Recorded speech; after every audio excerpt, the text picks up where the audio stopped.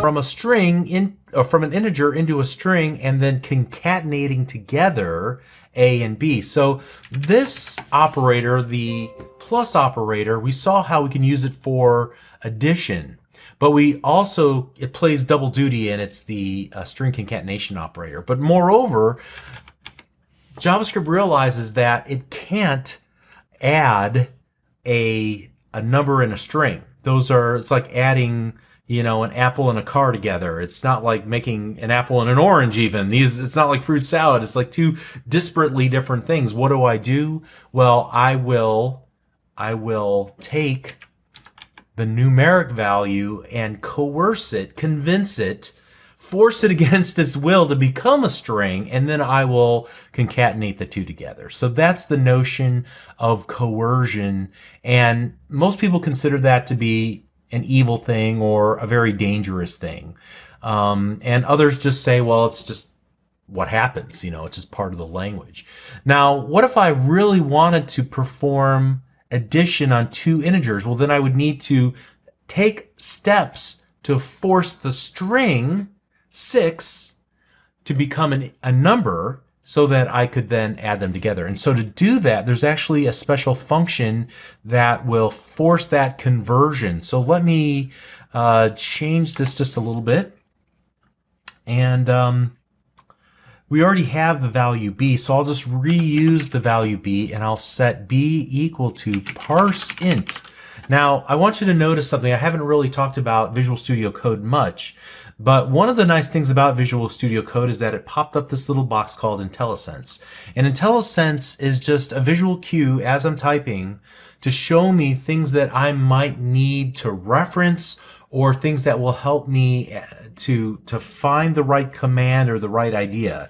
In this case, I knew it was something parse, so I start typing in, and I can then use the arrow keys to start looking. I'm like, oh yeah, there's parse float. That would give me a number with decimal values. But in this case, the string that I want to use, I know that it will only be a value without any decimal point. So I want to use the parse int. Now what I can do is just use the space bar or like the opening parenthesis, whatever the next logical character is, to do what's called code completion, so I don't have to type everything else. Now in this case, I know that I'm going to need to use the parenthesis for reasons I'll talk about later. So I'm just going to do an open parenthesis. Well, it didn't do it for me. Well, let's just go ahead and use the tab key instead. All right, so the tab key will give me what I want. Now I'm inside the parentheses, and I need to pass in, first of all, the string that I want to change. So in this case, take the value of b, and then I need to give it optionally what's called a radix or radix, and that is essentially the base system. So if I wanted to use like a hexadecimal, I might give it 6, but in this case I'm going to give it 10 because I want a base 10 or a decimal conversion. All right, so that's a little technical, but typically if we use 10 in there, we're going to be just fine. So essentially what I want to do is take this 6, and based on the normal decimal system, I want to convert that into a numeric value, and then I want to continue on in lines 4 and 5 like we had before. Let's see what we get this time. The answer is 13, just as we had hoped.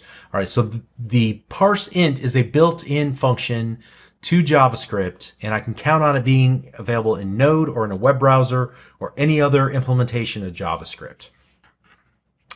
All right, so I guess this begs the question, what if I try to do something kind of evil with this? So let d equal parse int, and then I'll use the tab key to do the code completion. And this time I'm going to pass in a character that will not convert to or even a string that will not convert into a numeric value, especially one that's decimal. So I'm going to save this. Well, let's go ahead and console.log it and d.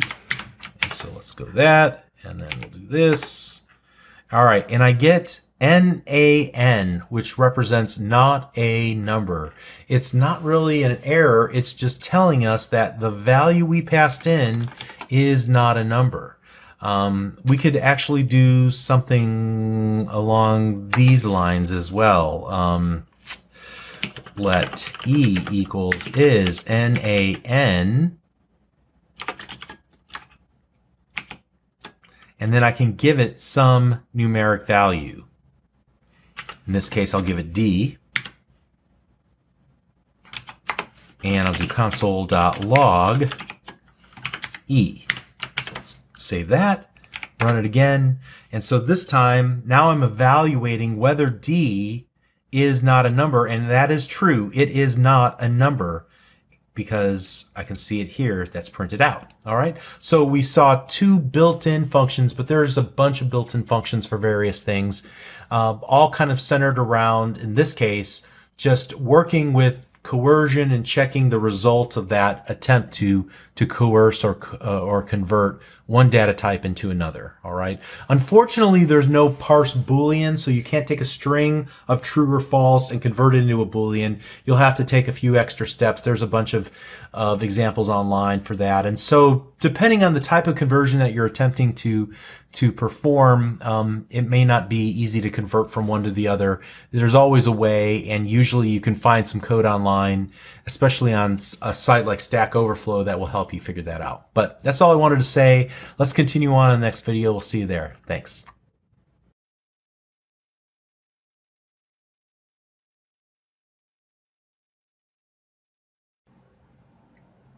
In this video, I want to refocus on the JavaScript syntax specifically and the various parts of speech inside of a properly formed statement in JavaScript. So I started by explaining JavaScript by saying that you write statements, each of which are executed sequentially, and statements are complete thoughts, complete instructions to the JavaScript compiler of what we want it to do for us. And I said the statements are made up of one or more expressions, and that an expression is made up of operators and operands. And I just made that statement in passing and kind of blew past it really quickly. But I wanted to take a few moments and explain why that is an important statement whenever we're setting out to write code. And so we've already looked at a couple of different operators. If we're thinking about the most atomic level of our JavaScript statements, we're thinking about in terms of operators and operands. So operators are things like keywords. We've already looked at the addition operator using the plus symbol. We looked at the string concatenation operator using the plus symbol. So that one is doing double duty, and it will be understood based on the context of how it's being used. And then there's the assignment operator, the equal sign, that we've already looked at. And soon we're going to look at a few other common ones just to start building out a list of operators that we can use to do more interesting things inside of our application. But there's also an operand. So operators are things like keywords and those various symbols that we've already looked at, and we'll add more. Operands are something like identifiers, a variable name. We'll learn about functions soon, and functions are another type of operand.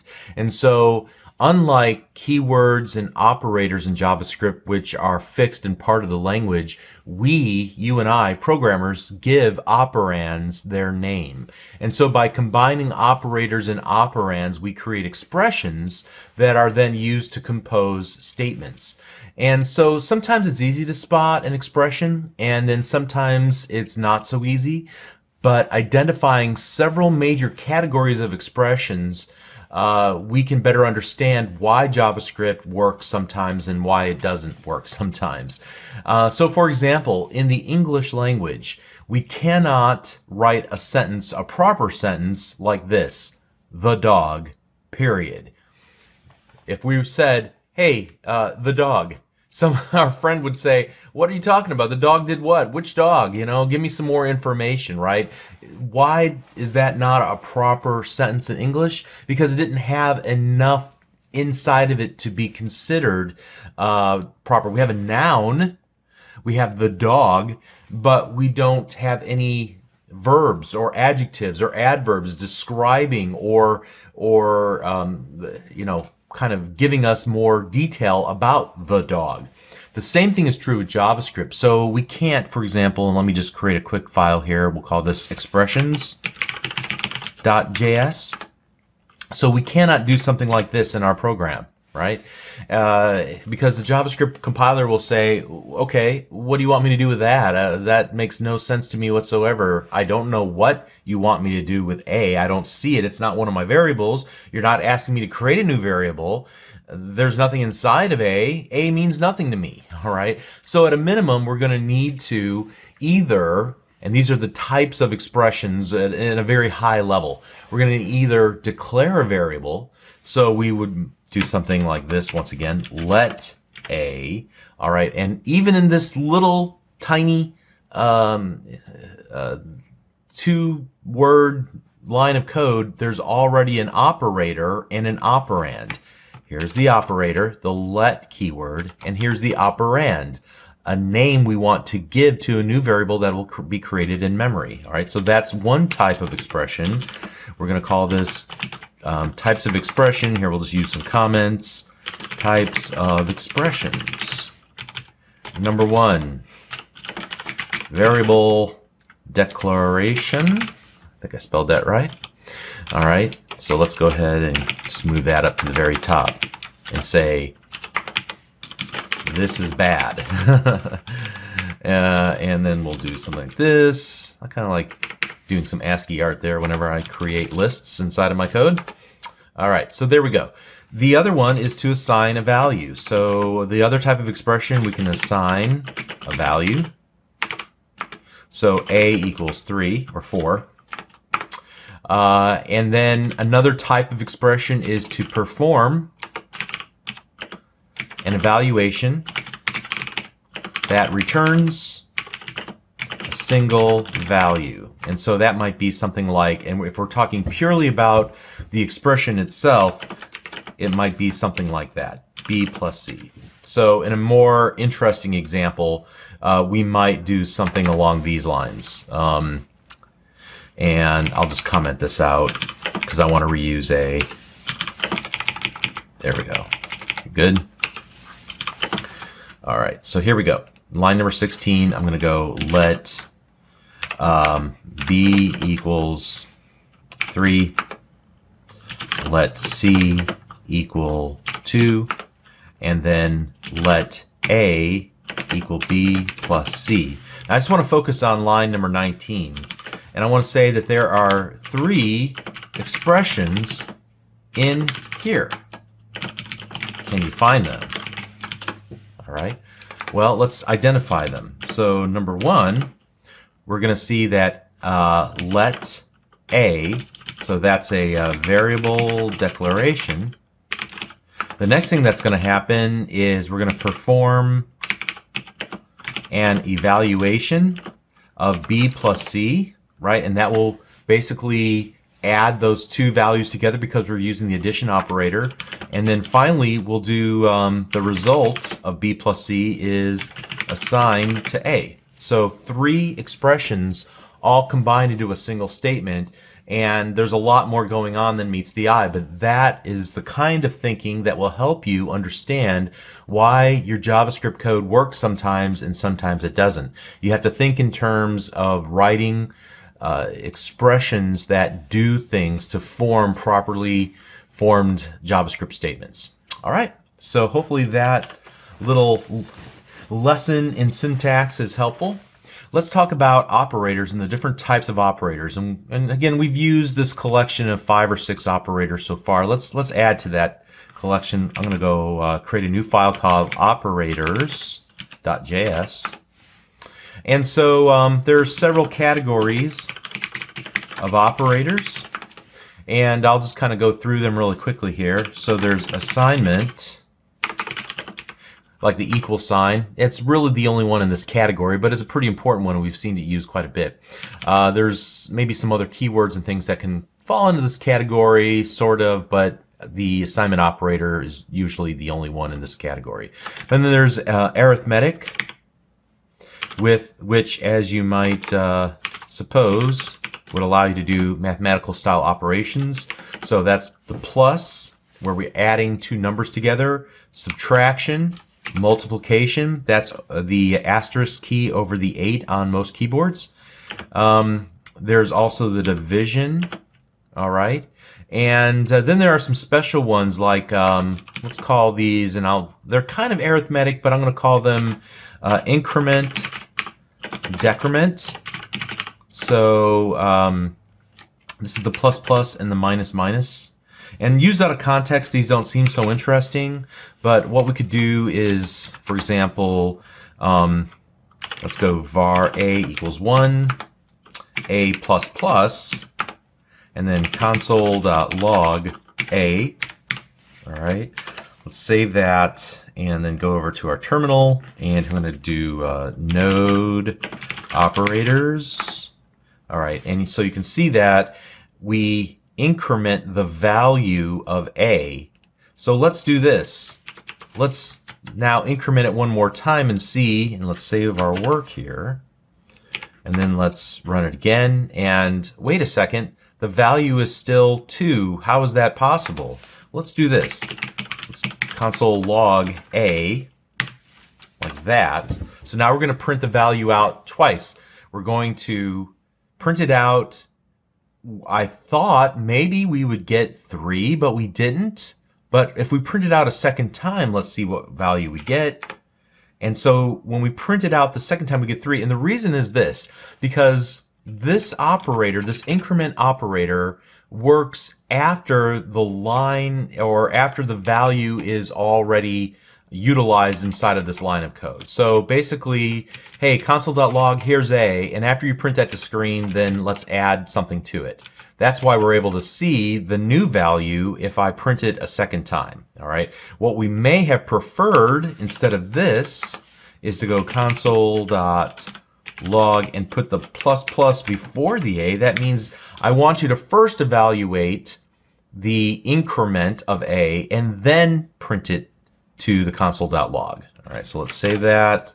Let's rerun this, and now we see 3 in both cases. The same would be true with the decrement, where we could subtract either before or after the evaluation of that variable. All right, just something to keep in mind. All right, so that's increment and decrement. There's also, going back to arithmetic, there's the modulus. And this will give me the remainder amount. So let's go var m for modulus equals 10 divided by, whoops, that's not what I wanted, 10 modulus 3. And then I want to console.log m. And just to kind of keep everything clean, I'm going to comment out all of this as well. Keep it around for posterity, but otherwise, that's all I want to see. What will I get back from this statement? And I get 1. What is 1? It's the remainder. So 10 divided by 3 equals 3 with 1 left over. That 1 is the modulus, all right? And actually, this becomes a lot more interesting and important when we're looping through lots of values, and every like 10th or 20th or 100th item, I want to print a little message to screen to say, hey, we finished processing the 10th. The 20th, the 30th, the 40th, the 50th item, all right? And I use that actually frequently, so I'm a pretty big fan of modulus. Let's comment that out. So moving on to the different categories of operators, let's talk about the various string operators. And we've already seen these. So this is going to be like the literal string operator. We're using single quotes. And then also we saw the string concatenation operator that will take 2 strings and allow them to be appended together to create one new string. Other operators, precedence. So we might, order of operations, we actually use this quite a bit, even in non-mathematical situations. So for example, let's just do var b equals 1 plus 2 times 3. Now, if you're coming from an algebra background, there's an order of operations where things should be done in a certain order. And I'm pretty sure, if memory serves me correctly, it's been a long time since I've had an algebra course, but you perform algebra before you perform addition. So if I were to do a console.log here, I would expect B to output 2 times 3 plus 1, so that would be 7. Let's see if my memory serves me correctly here. And yes, it does. But what if that's not what I want? Well, I can use, just like in algebra, I can use parentheses to kind of control the order in which things are evaluated. So in this case, I would do 1 plus 2 first and then multiply that by 3, which will give me a completely different result of 9, because 3 times 3 equals 9. Okay, so we'll use this, the opening and closing parentheses for different purposes. For example, whenever we want to do console.log, these parentheses are also used as the function invocation operators. All right, and that just says here's a function name called log, and we'll learn about functions soon. But I want to actually invoke the function now, and I can even use the function invocation operators, the opening and close parentheses, to pass in arguments. And we'll talk about that a little bit later, but again, that is the open and close parenthesis. There are other operators, and I'll just put them here. They may not make a lot of sense at the moment, but they will soon when we look at decision statements. So there's the logical if, I'm sorry, the logical and the logical or, okay? So when I want to add two things together and evaluate two things together, either one of them needs to be true or both of them needs to be true. And we'll look at that in a little while. There's also the member accessor operator. So when we did console.log, if you look at IntelliSense as I hit the dot on the keyboard, there's that period. Why are we using a period there? That allows me to access the various members of this object. And we'll talk about object, and we'll talk about properties and functions or methods of objects soon. But that's what allows me to access the log function of the console object inside of JavaScript. So here again, comment that out, but we'll use the period for that purpose. We're going to also look at the code block operator soon. And so, you know, I'm going through all these and I'm saying, hey, we'll look at these soon. Really, the point of this exercise is to say that there's lots of operators, and we're going to have to begin to identify what all these special characters are. And the only way to do that is to, first of all, learn that they exist, what their function is, and then use them as we're writing programs. And so I think that's really the only thing I wanted to say. I mean, let me just put one more in here. The array element access operator goes by different names, but I'm just going to use that. And so we'll use square brackets for that purpose. So almost every single character, the special characters that are above are numeric values, and we can access using the shift key, and the various ones that are usually on the right hand side of the keyboard, the various braces and brackets and colons and semicolons, and all of these are used for various purposes in JavaScript and in most programming languages. All right, so I think that's all I really want to say. Let's pick back up in the next video. You're doing great. Hang in there with me. We're getting through some of the easy stuff, and we're going to start moving on to some challenging stuff here really quick, but you're doing great. See you in the next video. Thanks.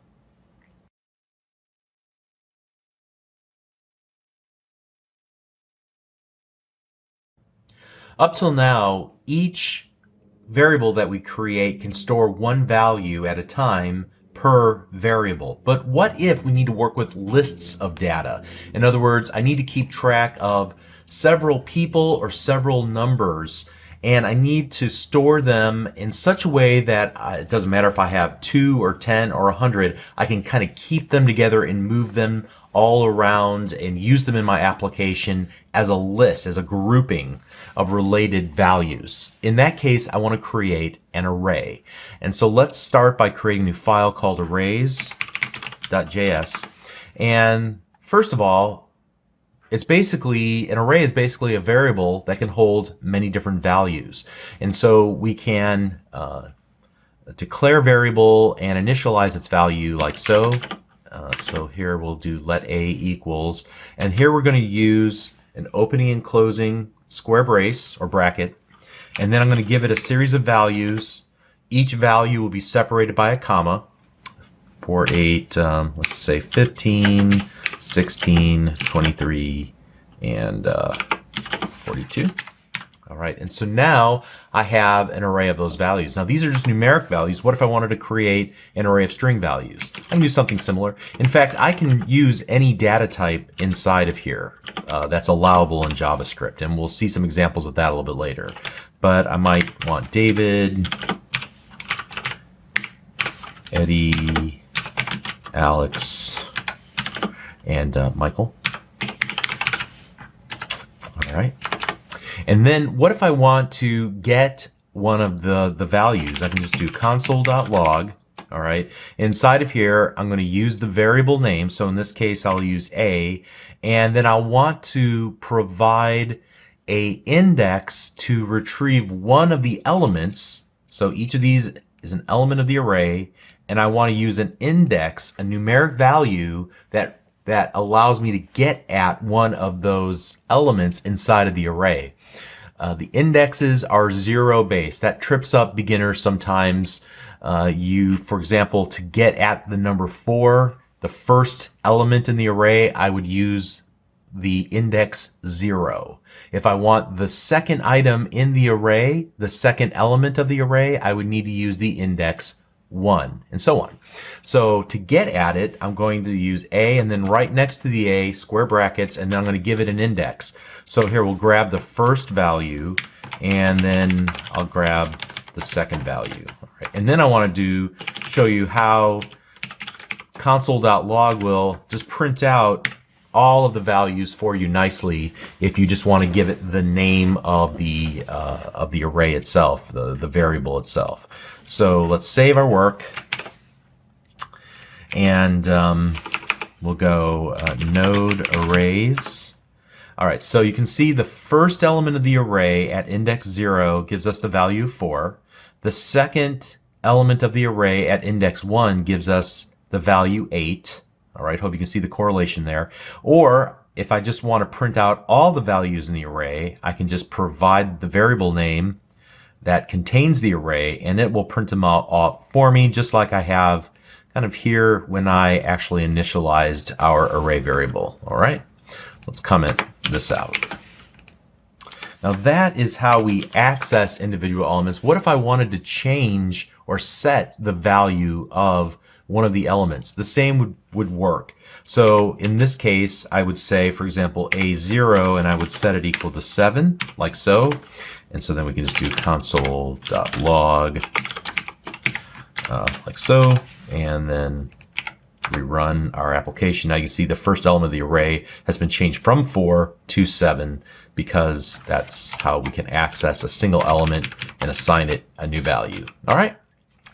All right. So what about these mysterious arrays? What is their data type? So let's do console.log type of A, and we can see that it's of type object. And we'll talk about the object data type later because there's a lot more to it than just being able to create arrays, but it's a little bit more advanced at this point. We'll get into it soon. Just keep in mind that an array isn't a data type of itself. It is a type of something called object, and we'll talk about objects later. All right. So the other thing that's important to remember is that an array can include elements of different data types. So let me just do let C equals We'll start it with 4, and then we'll do Alex, and then we'll do true. All right, so we've used 3 different data types right there, and we can just do node arrays. Oh, I need to actually do a console.log C. There we go. There we go. All right, so you can see that a single array can hold different data types. There's no restriction there. Let's comment that out. What happens if I try to access an element that with an index that does not exist? So let's do console